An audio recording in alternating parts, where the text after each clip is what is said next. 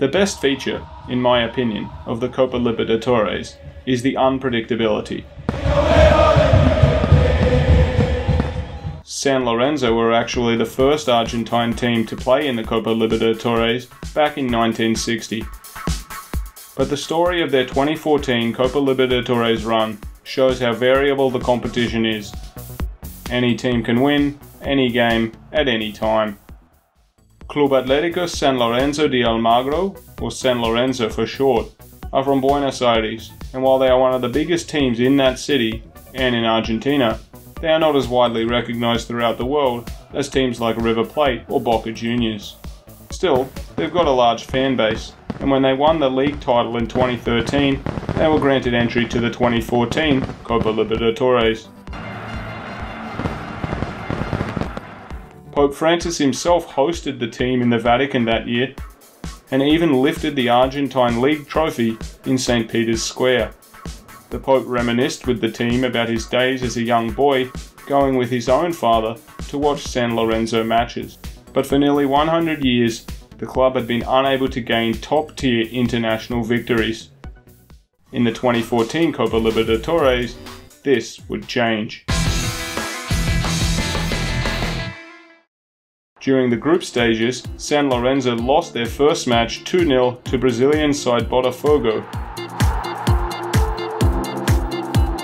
then beat Ecuadorians Independiente del Valle at home with a great goal by current Atletico Madrid forward Angel Correa.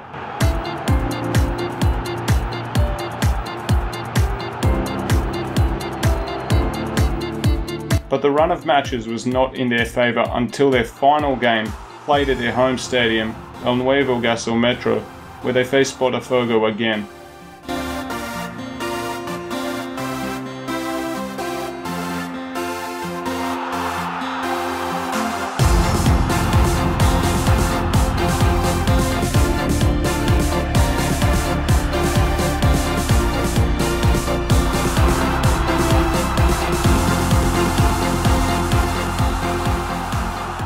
Here, they won 3-0. San Lorenzo squeaked through to the knockout stages with a +1 goal difference separating them from Independiente del Valle, who finished third in the group. Brazilian side Grêmio came out of their group strongly. They were undefeated and seeded as the second best team in the round of 16. San Lorenzo were seeded as the second worst team, entering into the knockout rounds, only ahead of Club Nacional from Paraguay, who were ranked lowest. In the first game of the round of 16, San Lorenzo were pitted against Grêmio. The game was at home in Argentina. Angel Correa again showed his importance to the team as he scored the only goal of the night in the early stages of the second half. In Brazil, however, the tables were turned when Dudu scored for Grêmio at the 83rd minute, leaving the match to be decided by penalties.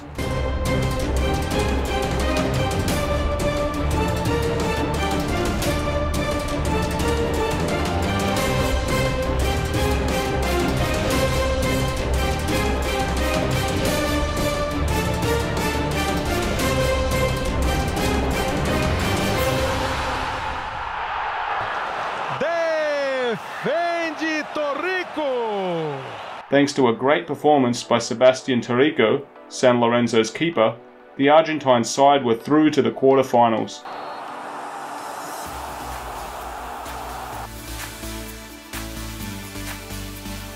There, they faced another big Brazilian squad, Cruzeiro. With a win against Cruzeiro in the first match and a draw in the second, San Lorenzo were, for the first time in a generation, through to the semi-finals of the Copa CONMEBOL Libertadores. For the semis, San Lorenzo were pitted against Bolívar, one of the best Bolivian football clubs, hailing from La Paz. It was important for San Lorenzo to press their advantage in the home game. Bolívar, on the other hand, wanted to hold back, to defend and wait until the second game when they could use their home ground's high altitude to their advantage. But San Lorenzo scored first, with Mauro Matos heading in a free kick from Leandro Romagnoli at just 5 minutes in.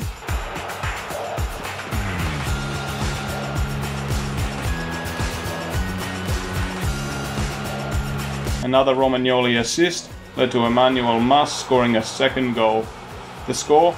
2-0 for the Argentinians at half-time. The Bolivians came out more offensively in the second half, but San Lorenzo took advantage and put in another 3 goals.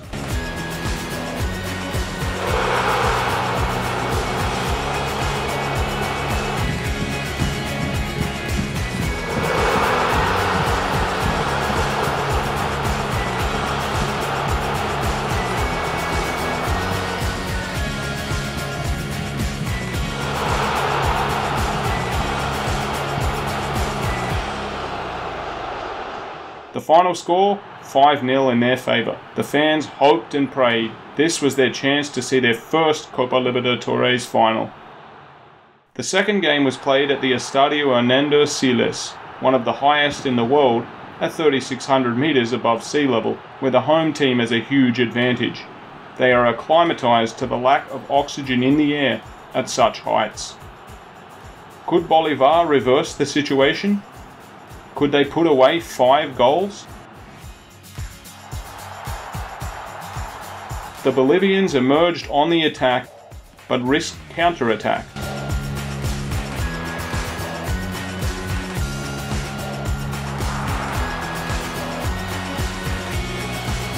After intense back and forth, the score stayed at 0-0 as the half-time whistle blew.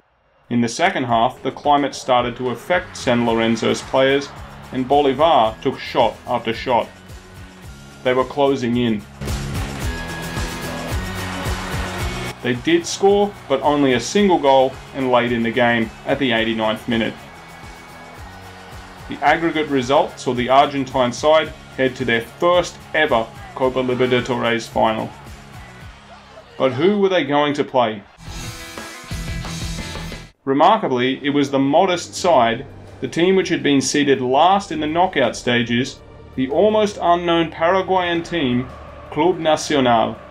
Here again we had a situation where the 2 lowest ranked knockout stage clubs were pitted against each other in the finals. So different from the UEFA Champions League, where the top ranked sides routinely dispatch their foes and ascend to the highest echelons of the tournament. The first game was played in Paraguay. The game started in an edgy, hesitant way. But 19 minutes into the second half, Mauro Matos swept in a great cross to score the first goal of the match.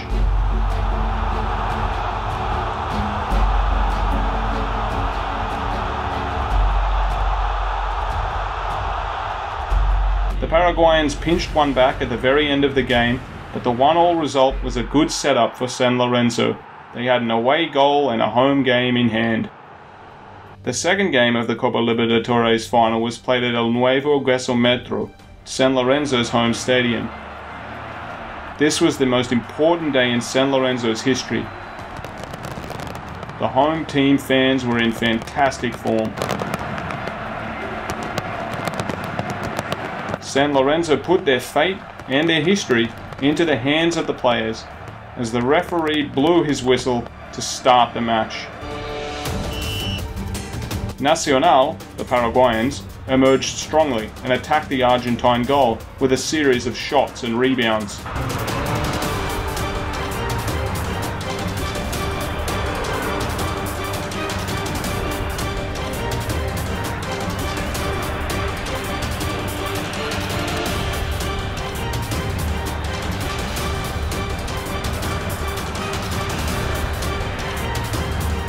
But at the 36th minute, a blatant handball in the box gave a penalty to the home side.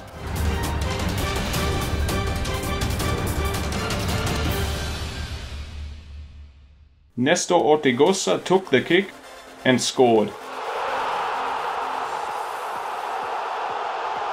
The Argentine side dominated the rest of the match, both in form and in morale, and at the 95th minute, the referee ended the match. Exaltation. San Lorenzo won their first Copa Libertadores title.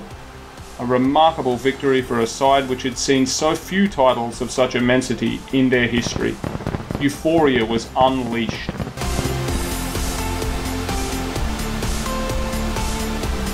And while the Paraguayan side, Nacional, came off second best, the 2014 Copa Libertadores was an embodiment of the type of football and the type of results only seen in that competition.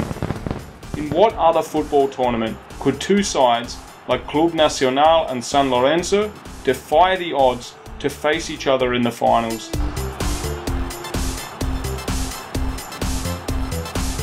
It gave football fans everywhere a chance to continue watching the tournament to see creative, unique, and intensely engaging football, and that trend continues to this day in the Copa CONMEBOL Libertadores.